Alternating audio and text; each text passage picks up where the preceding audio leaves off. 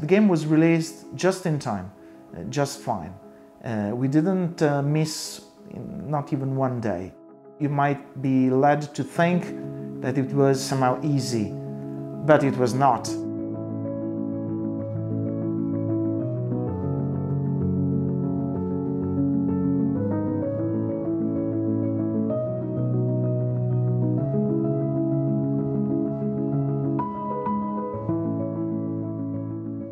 This is my diary. It's the first time I read through the days of the lockdown. The 6th of March, it was a Friday, and we were closing MotoGP 20 for the submission process. So we already had some news, some limitations, some warnings, and the contagion was ramping up. And then I read that on the 8th there was chaos, like people fleeing from Milan by train, massing in the station. I was watching this on TV too, and it was strange because we were super tired because finishing the game was super hard. We were through some 3 straight weekends of work, and then you mix your feelings about things that are very personal to what's happening and you see on TV. It was clear from the numbers that the pandemic was spreading quickly. So on Monday we were not getting back to the office, and it was very evident that we were dealing with something big that we were going to have to deal with for the next weeks and months. There was a week very complex, very frightening somehow, with lots of communications, lots of problems to overcome. But we were quick. We were quick.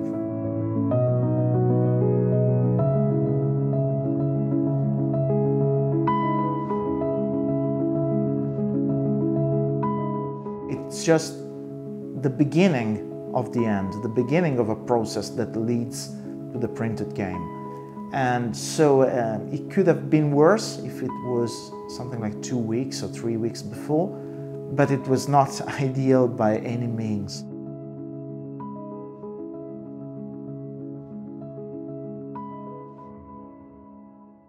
Everyone in the team had its own personal issues because, take my example, I live some 50 kilometers from Milan, nowhere close to the epicenter of the contagion. So we somehow felt safer.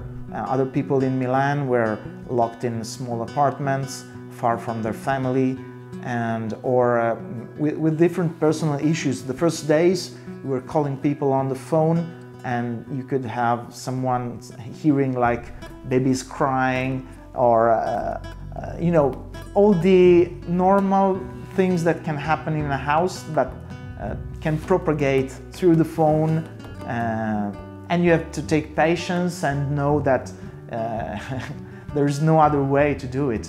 You just have to wait, the baby is going to calm down, and you keep on. So I think that many people were much more in trouble. I think I've been extremely lucky. Most of them, I just bought them during or past the lockdown. As a stress relief, conscious or not, there are people that kept cooking like hell, or kept making gym, and then there are possibly other people that kept buying Star Wars stuff. Which is your favorite? I'd say all of them, unfortunately. I'm not going to part from any of these anytime soon. They're all complementary. They need all to be together. But I kept these for you because it's one of the things that I used to keep up with the schedule during the lockdown. So in April it was super dense. In May, much less. We had some deadlines. Then we have June, again, with some other stuff being delivered. Then we have July with much less. I did not want to have 4 screens on my desk here, and with only one screen, sometimes you need to talk on the phone, watch on one screen, and then make yourself an idea on paper.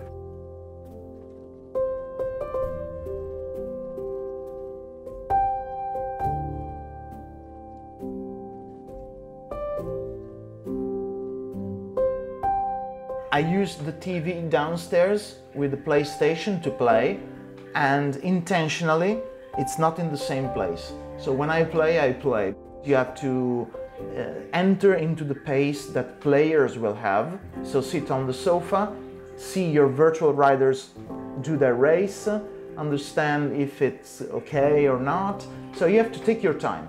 And then I climb up here and I sit and I keep up with the messages, with the mails. So I prefer to keep separate, so when I'm doing one thing, I'm doing it properly.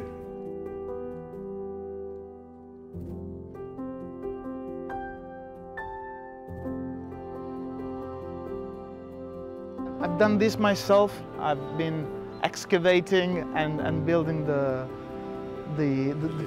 fish pond. Even during the lockdown, with the garden this big, I could go out jogging. Did you jog around in the garden here? Yeah. How many laps did you do? Something like, I don't know, 20 laps or more.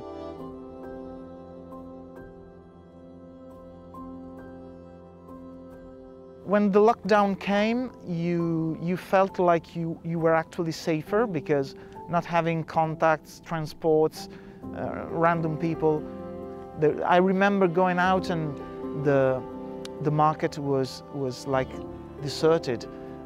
You had queues, but when you were inside, there was like nothing. So when you got home, you washed, you cleaned yourself, and you say, okay, I'm safe, and we've been so. Overall, we've been able to keep on in a strangely similar way. It didn't change completely the habits or the way we were working. You get into a different routine with its own pros and its own cons, but we as a team adjusted quite quickly into something we could keep the pace, because it's the point. To find a way you can sustain for months, for weeks, for possibly a long time, because we don't know yet when we'll be back in the office in full time.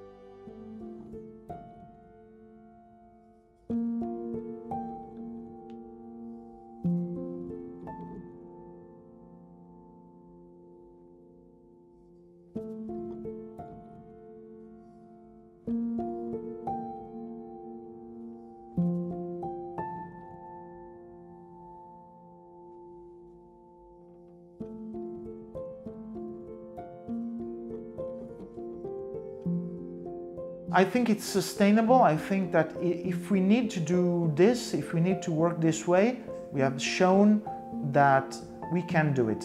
Obviously, it's not ideal. There are many people that are suffering more than others. There are people that just like to sit, work on their own, headphones on. For people like this, there is not a big difference. But there are other people that are very social, that need to have exchanges, that like to, I don't know, to sit with them, to check some things dynamically, or, you know, it's different. And these people are suffering a lot more. But in the broad picture, as a team, as a company, I think that we could sustain this. One of the weird things is that new people are coming in. We are hiring new people. And so sometimes you get to talk with people you have never met in person. And this is weird. This is very weird. Usually it's like you welcome people coming in, you say goodbye to people getting out, and this is not happening. And this is one of the weirdest things. One of the things that is problematic in here, there's always someone making noises. Every day there's someone trying to vacuum clean their garden.